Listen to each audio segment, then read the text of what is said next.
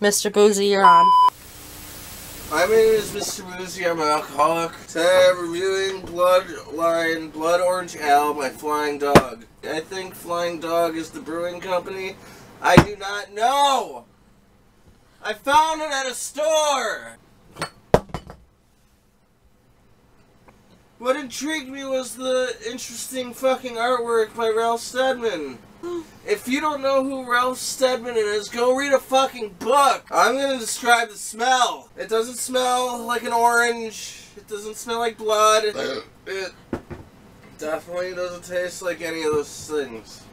I'm gonna taste it. Now I'm gonna taste it. Before I was just smelling it like I always do in every Mr. Boozie episode.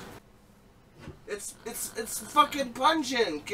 I would give this fucking 5 cans. I don't know how much it cost because it was paid for by a friend who buys alcohol. I'm not gonna say. Fuck you.